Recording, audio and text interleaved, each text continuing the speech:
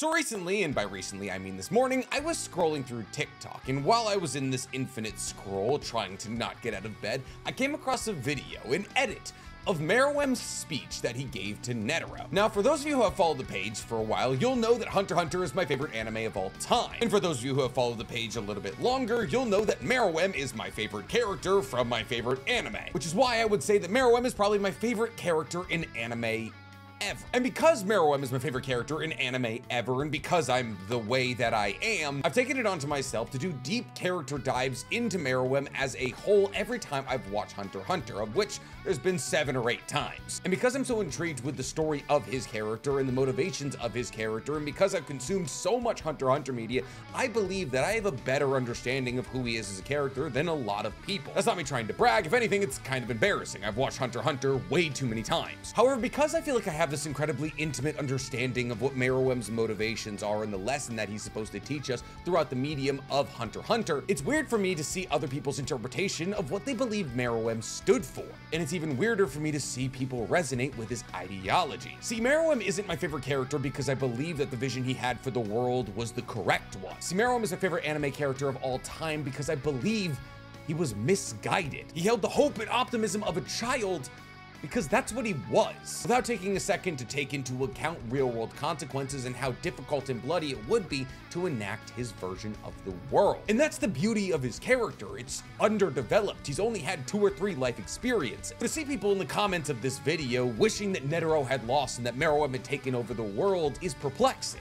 But I think it comes from a lack of information, a lack of understanding of what Meruem's character was supposed to represent. Which is why today, I want to talk about my favorite anime character ever. Today, I want to do a you know nothing about Meruem. This is a video I've wanted to make for a very long time, so I'm very excited about it. But before we get into this very exciting video, guys, please, for me, like this video, subscribe to the page, hit that noti bell. And if you like hearing me talk about the things I'm passionate about, go ahead and follow my brand new anime podcast that I'm doing with Danny Mata called Otaku's Anonymous, where we break down everything that happened in anime this week. It's available on YouTube, Spotify, and Apple Podcasts. So before we get into all that, guys, today I want to talk to you about a brand new sponsor to the page, Skillshare. Skillshare is one of the greatest collective bases of knowledge on the entirety of the internet. You may know they have classes on photography and film and video editing, but did you know they have classes for way more than just that? They have hundreds of career-focused classes as well. And this year is the perfect time to reinvent yourself and your goals. Traditional 9-to-5 jobs are not a one-size-fit-all. And with the help of Skillshare, you can learn how to design a career perfectly tailored to your skill set. Or you can adapt your skill set to allow you to have more tools in your tool belt to get you those interviews in those jobs you want. So the beauty of Skillshare is that everybody has a different goal in mind when joining it. See, personally, when I was first starting out in content creation, Skillshare helped me massively. I wanted to learn how to be more productive and manage my time better and also start a creative career. And believe it or not, I found classes perfectly suited to helping me in those goals, as I took classes in productivity and time management. And these classes taught me how to maximize the hours in my day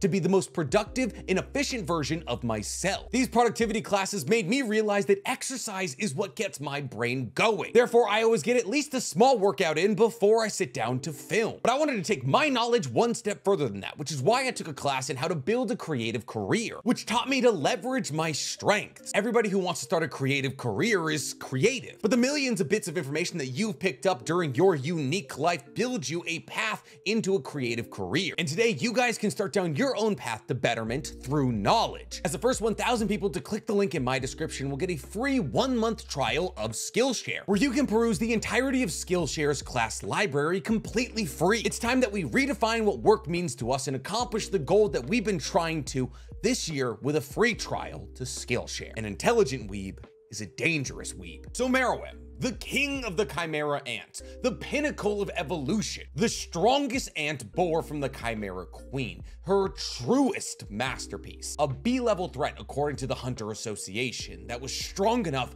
to kill the strongest hunter on Earth, Netero. There was only 2 people on Earth who were believed to be able to kill Meruem before he was exposed to the Rose, and that would be Prime Netero and Transformed Go. However, unfortunately, neither of these people would ever get to fight against Meruem because Isaac was significantly beyond his prime and Gon was killing Pita. Meruem was only alive for 40 days. Yet in those 40 days, he undergoes more character development than almost every single anime-manga character in existence. See, a lot of people that watch Hunter x Hunter for the first time get to the Chimera Ant season and drop Hunter x Hunter, because the pacing of the Chimera Ant arc significantly slows down comparatively to the likes of Greed Island. But what we get in a replacement for battles is building, and specifically world building and character building. While Meruem isn't actually born until episode 91, which is almost 20 episodes into the Chimera Ant arc, a lot of that heavy weight of the character development building falls on his shoulders. See, Meruem had an incredibly far way to develop. He was born maniacal, cruel, and violent, ripping himself out of his mother's womb because he didn't want to be incubated any longer, killing her in the process. See, the ideologies of his own mother had seeped into his body. The queen was determined to give birth to the perfect offspring, the offspring that would lead all of the Chimera Ants to be the primary life force on Earth. And that ideology, much in the same way that the meals the queen was eating were creating Meruem in her stomach, created Meruem in her stomach. Meruem was born haughty and prideful, and from the moment of his birth considered himself to be the superior life form on Earth, feeling no concern for anybody around him, as everyone below him was basically a non-living being, including his mother, who his own birth killed. And this ideology extended to more than just his mother. Meruem didn't believe he was just above all humans, he believed he was above all Chimera Ants. Any Chimera Ant he deemed as disrespectful, he would kill and cannibalize. But what Meruem didn't realize is that he had a Nen ability called Nen Synthesis, an ability that allowed him to use the techniques of anybody whose body he eats, so long as they have Nen techniques. And while Meruem was in his mother's stomach, she had eaten somebody with Nen abilities, and he had fallen in love with this taste. However, Meruem didn't know what Nen was, or the fact that he loved the taste of it. And therefore, for the moment of his birth, he simply viewed all humans as farm animals that were meant for him to slaughter and eat, with the first human he ever ate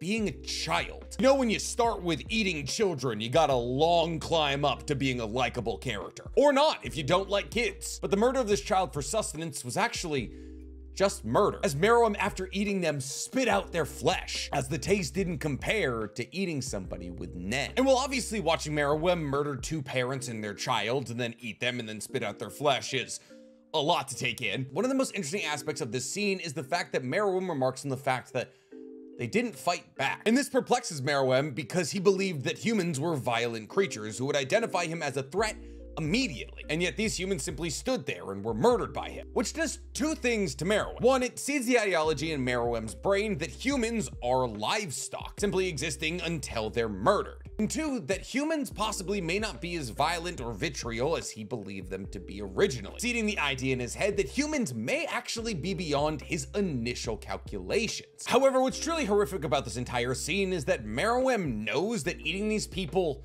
won't taste good. See, Meruem has an encounter with Pito after he tries to eat these three people, where Pito tries to tell him that these rare humans emit aura, and that the taste of that aura is what he enjoys. However, after Pito tries to tell him this, Meruem strikes them, with the intention of killing them, but Pito is obviously too strong to die in one strike. It's at this point that it's revealed to us that Meruem knows not only how to see aura, but also that aura is what he's looking for, meaning that this version of Meruem killed this family fully knowing that they probably wouldn't taste good, and that he probably wouldn't eat them. And it really isn't until Meruem and his royal guards break into the royal palace of Yscorto that Meruem finally gets to eat a rare human. He gets that delicacy when he gets to eat the head of security of the royal palace, who, by the looks of him, is an enhancer. And upon eating the body of this most likely enhancer, Meruem is not only very excited, but also gains his Nen abilities, which is probably why Meruem ends up being an enhancer. However, ironically, this isn't even the most character-forming thing that happens to Meruem in the royal palace. See, after killing the enhancer who was the head of security, Meruem and the royal guards go to the throne room, and in there they find the leader of Yscorto, Minjol-Ik. It's Kim Jong-un. In this Kirkland brand, Kim Jong-un threatens Meruem and his royal guards, telling them to get out. But it's at this point that Meruem is disappointed because he doesn't see any aura off of this dictator. And it's revealed to him that humans don't elect their leaders based on strength, but instead sometimes they elect their leaders based on bloodlines or popularity or who has the most money. And Meruem believes that humans allowing themselves to be led by idiots is the reason he needs to put them on a short leash. He then proceeds to kill the dictator and have Pito reanimate his corpse so they can use him, but in the dictator's dictator's throne room, there was also dancers. And these dancers, upon seeing the dictator be murdered, plead for their lives. And it's at this point that we get a really good look into Meruem's current ideology about humans. As these dancers plead for their lives, Meruem just laughs, telling them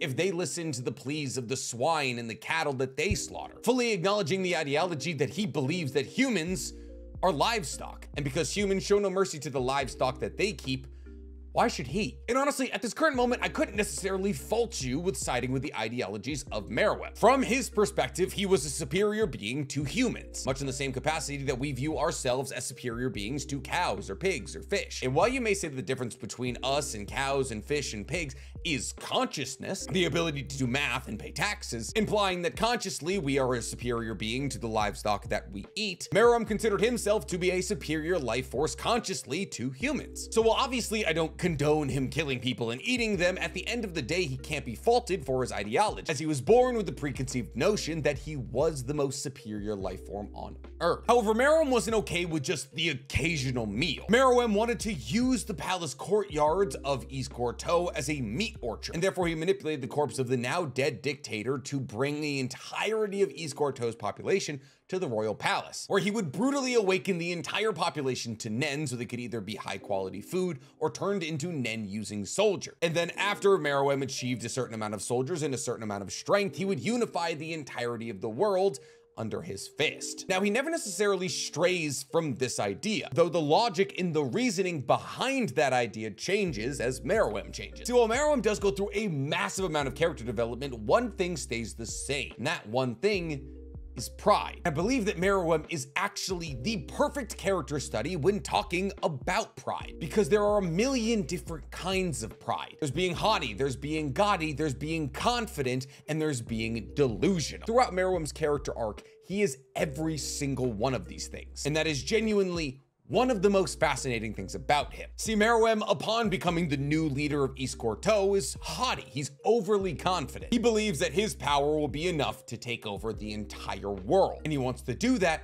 for his own good. He has no ulterior motives to his world domination. He believes that humans are an inferior race and therefore they should be under his boot. But this is where Meruem begins to undergo change. See, Meruem already understands that he is incredibly powerful physically, but Meruem also has the incredible ability to teach himself basically anything he needs to know, and much faster than any human alive could ever pull off, which is what played into his ideology that he was a greater conscious being than human, because for all intents and purposes, he was just smarter. So as the selection was going on, Meruem was honing his intellect, reading books, gaining the massive knowledge of humanity. And when he had read every single book in the royal palace, he switched to strategy board games in order to hone his strategy thinking for future wars to come. He begins with chess and beats the national chess champion. He moves on to shogi and beats the national shogi champion. He then learns Go and beats the national Go champion. And every single time, Meruem is mastering these games faster and faster and faster. Mastering Go, and half the time he mastered shogi, becoming disappointed with these national champions, killing them when they bore him, until eventually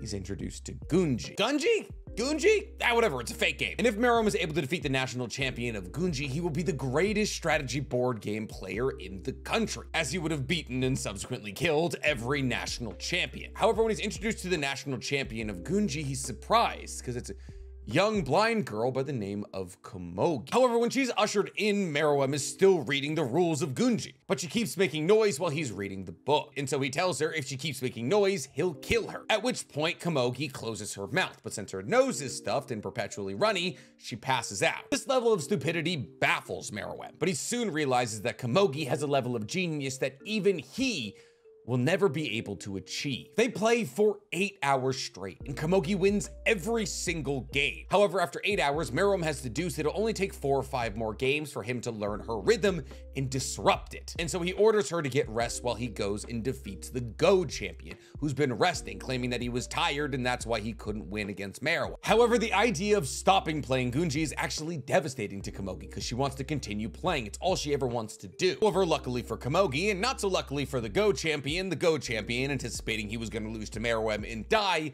hung himself. So they get right back to playing. But even after these 4 or 5 games that Meruem believes should have been enough for him to master Komogi's rhythm and break it, he continues to lose, with Komogi's moves becoming harder to read and sharper on the board. He gets to the point where he counts all 144 moves in a game and believes that she anticipated all 72 of the moves he made, which he believes should be impossible. It's not until Meruem comes up with a new strategy that he calls detached castling that he believes he has Komogi beat. As when he places his new lieutenant general in the middle of the board, Komogi pauses. The first time she's done that in the 10 or so hours they've played. But the real reason that Komogi pauses isn't because she's about to lose. In fact, the next move she makes causes Meruem to concede defeat. But since Komogi knew how to beat him, why did she pause? Well, Komogi reveals to Meruem that it's actually not called detached castling, it's actually called Kokoriko. And Kokoriko is a strategy that Komogi herself created. However, a year after its creation, somebody in a contest for Gunji used it against her, and she had to deduce a strategy against her own strategy. And as she explains this to him, she begins to cry because she felt as though watching Kokoriko get used in front of her was like watching her child be revived. But the only problem is she knew the next move she had to make was to snuff out her child once again, which was incredibly painful for her. And while obviously this alone is an incredible moment of character development for Komogi, it also marks the longest Meruem has ever listened to a human talk. And it's the symbolic first step of Meruem not only understanding humans, but respecting them. But the sentimentality of this moment confuses Meruem, so he storms out, telling Komogi that she can have a break, but this will be the last. And as Meruem sits upon his throne and thinks about the games, he realizes that he's not disrupting her rhythm, she's disrupting his. However, these Gunji games, and more specifically, this rhythm, is symbolic. Meruem's rhythm up to this moment was thinking of humans as livestock, brainless beings that needed to be placed on a short leash. And while he's trying to impart this rhythm onto Komogi, she disrupts it, as she is the physical representation of the fact that this rhythm, this ideology, is incorrect. Rather than getting upset about the fact that Komogi is disrupting his rhythm, he's amused by it, seeing it as an opportunity to grow. And what's interesting about this is that Meruem looks at this as an opportunity to grow his strategic thinking. But in reality, it's an opportunity to grow his empathy, his understanding of the humankind sitting across from him. But that growth hasn't necessarily happened yet. See, Meruem still believes in the ideology that might makes right, that only the strongest beings on Earth should be in charge. And therefore, when he returns to the room where Komogi is sitting, sleeping in front of the Gunji board, waiting for him to come back, he attempts a psychological attack on Komogi in order to disrupt her rhythm, trying to attack what he believes are the two greatest weaknesses of humankind: greed and fear. See, Meruem comes to Komogi and says, if you win this game, I'll give you anything you want, but if you lose, I'll take your left arm. To which Komogi responds, instead of my left arm, can you just take my head? Now, Komogi is afraid that offering her life to the king would be offensive to him, as she states that once she loses, her life will be worthless, and therefore offering that life to the king would be an offense to such a great being. The Komogi explains to Meruem her family situation and how she made a pact with herself that if she ever lost the game of Gunji, she would kill herself. See, what Komogi and a lot of watchers of Hunter x Hunter don't realize is that this is a Nen binding vow. Much in the same way that Gon made a binding vow with himself to take all of the power he would ever have in exchange for his life, Komogi offered up her life if she ever lost a Gunji game, which is why her Nen ability manifests at being incredible at Gunji. But Meruem is impressed by this, the dedication, the lack of fear, and in that moment he realizes that not all humans are driven by fear. Some humans have passions that are so great that they push themselves beyond their own limitations and stake their own life to achieve what they want more than anything. But if Komogi doesn't have fear, surely she must have greed at least, which is why immediately after this, Meruem asks what she would want if she wins. To which Komogi responds with another answer that surprises him, stating that she only ever thinks about playing Gunji and that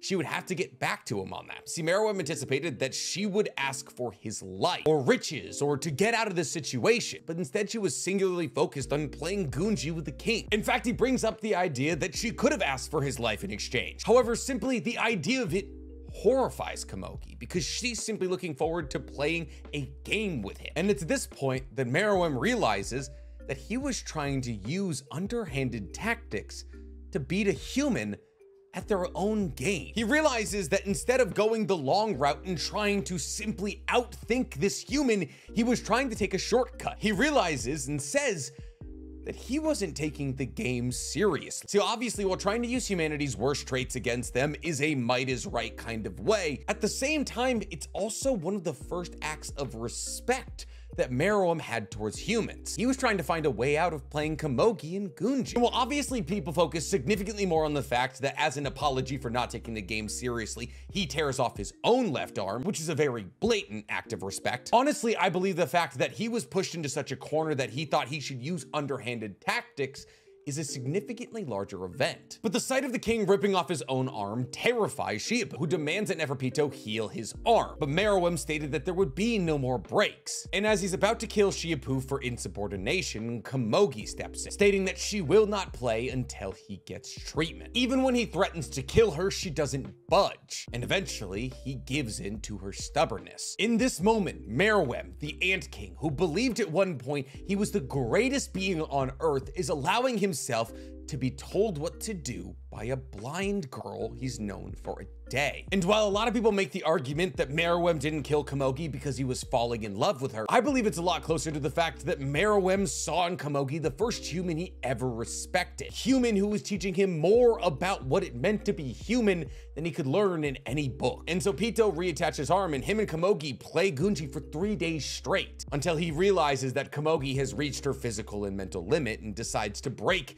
his own rule, allowing Komogi to take a break. Now, this moment dives directly into the stripe that we see run directly through the entirety of Meruem's character development: pride. As Meruem decided he wouldn't be satisfied if he beat Komogi in anything less than her tip-top shape. But in this moment, the pride has adjusted. See, this is no longer the pride of an arrogant and haughty man. This is sportsmanship, respect for your opponent. Meruem is in essence saying that the only way that he could beat Komogi is if she was mentally beyond her own limit, but beating her in that capacity wouldn't be worth it. See, somebody who was incredibly haughty and overly arrogant wouldn't stop to think about their opponent. They would take any victory so long as it came to them. And this is one of the biggest steps that Meruem takes. And after Komogi rests, they continue to play. And as Meruem gets better at Gunji, so does Komogi, until eventually she awakens to Nen. And as she awakens to Nen, she asks for the first break that she's ever asked for, which leads Meruem to ask why. More specifically, leads Meruem to ask, is anything wrong? See, in that moment, Meruem was concerned for her because he knew that she wasn't the kind of person who would try to back out of these games. He cared about her to the point where if there was something wrong, he wanted to fix it. But there was nothing wrong. She simply wanted to memorize the millions of different moves that were coming into her head now that she had awoken Nen. Impressed by the fact that she hadn't forgotten a singular game she ever played, Meruem granted her request. Now, not only has he broken his rule, but he's allowed Komogi to break his rule. As he's leaving, he asks her name, something he shouldn't care about. Komogi is simply an ends to a means to make him a better strategic thinker. Much in the same way that you don't name a pig you're gonna turn into bacon, why would Meruem want to know Komogi on a more personal level? But even more importantly than the fact that Meruem is taking interest in Komogi as a human is the fact that Komogi responds by asking what his name is, something that had never even crossed his mind. This sends Meruem into a spiral as he meets with his royal guards and ascertains as to whether or not they think he has a name. They say he is king, which he responds is a title, not a name. And none of the royal guards can assuage his want for a name, with them all giving him answers that he's not satisfied with. Eventually, he tells the royal guards that he's seen Komogi's body bathed in aura, and states that she'll continually grow stronger, though not physically, but in Gunji. And it's at this point that he asks Pito if she'll survive the selection, to which Pito says no, she's not physically strong, she won't be a good fighter. Which is one of the most important moments in Hunter x Hunter. See, this singular moment makes Meruem realize that there are differing kinds of strength. While obviously brute force can rise to the top of the strength pyramid, Komogi's strength in Gunji is a strength as powerful as his brute strength, which makes Meruem reflect on all of his actions up to this point. But his journey is far from done. As he's reflecting upon his actions, he realizes that his brute force is greater than any other strength, and therefore he's committed to simply killing Komogi. If she's not gonna make it through the selection, there's no need to have her around. And as he kicks in the room that Komogi is currently sitting in, he realizes she's being attacked by a hawk. And without a moment's hesitation, he strikes the bird down. He, without thinking, yells at her for not calling out for help, as she's covered with scratches from this bird's attack, to which Komogi replies that she didn't want to be an inconvenience, leading Meruem, without a second thought, to say, that she's an important guest. But this statement from his own mouth confuses him. He never meant to say it, he didn't believe he thought that. And it gets significantly worse when Komogi begins to cry. See, in this moment, Meruem realizes that the thoughts he had about his own actions actually had a significantly bigger weight on him than he had previously thought. See, in this moment, Meruem actually adopted a brand new philosophy, albeit subconsciously and absolutely on accident. In this moment, Meruem took his first step in the journey of realizing that those with brute force should protect those with other strengths. Meruem then busts out of the room and orders Pito to watch over Komogi to make sure she's safe, as he walks around the palace and contemplates why he exists. And caught in emotions as he's feeling for the first time ever, tells all of the royal guards to stay away from him. However, on midnight of that night, Zoldyck uses his dragon dive, which destroys the majority of the royal palace. In the first place that Meruem goes after realizing they're under attack, Komogi's room, where he finds her mortally wounded. Now, this is actually the first time that Zoldyck has ever injured an innocent person, and this moment is as formative for him as it is for Meruem. However, he immediately orders Pito to heal Komogi and asks Zeno and Netero to fight somewhere else so that she'll be safe. See, while Meruem may be fighting with his conscious ideologies, his subconscious has already made the decision. He has respect and possibly love for Komogi. And no matter how much grappling he has to do with this idea, the fact that his body reacted the way that it did when the palace came under attack is a clear enough indication of it. And upon being relocated, Netero and Meruem begin to have a conversation, arguably my favorite conversation in anime ever. See, Meruem asked Netero why he would fight, even when Netero knew he would lose. He asked Netero if he was fighting for the entirety of humanity, and if so, Netero should know that all of Meruem's actions are for the benefit of humanity, claiming that his goal has now become the destruction of inequality in humankind, talking about how humans have split up land with imaginary lines, where on one side of the line,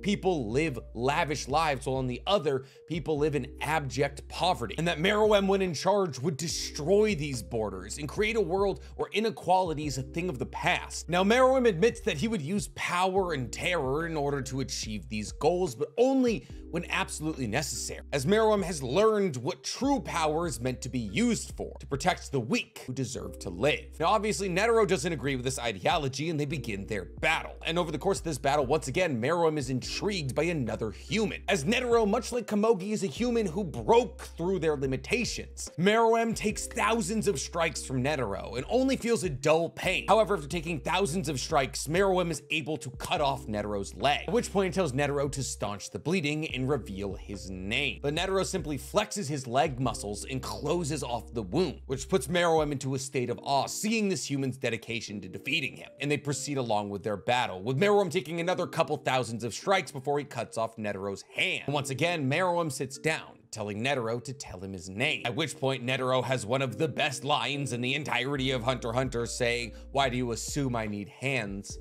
to pray?" and activates his zero hand on Meruem, which barely hurts him. Now, using the zero hand uses all of Netero's aura, which basically makes him the age that he actually is, roughly 150 years old. And after surviving the zero hand, Meruem once again demands that Netero tell him his name, at which point Netero delivers one of the greatest lines in the entirety of anime history, a line I have tattooed right here, but I'm wearing long sleeves: "Never underestimate the bottomless malice within the human heart." And as Netero plunges a finger into his own heart, Meruem feels fear for the first time. And as Netero's heart stops, the poor man's rose on Netero's heart causes a nuclear explosion, which all but kills him. However, Yuppie and Shiapu find his body and offer the majority of their bodies over to him to bring him back to life, which makes Meruem post-Rose Meruem and stronger than he's ever been in his entire life. However, post-Rose Meruem forgot basically everything about his short life, saying he recognized Shiapu and Yuppie, but he felt as though he was missing something, and therefore they were to head back to the palace in order to jog Meruem's memory. However, on the way back to the palace, it's revealed that Yuppie is actually spared Knuckle and Moro, as well as Melioron. And while Yuppie believes that the king will kill him for this grave injustice,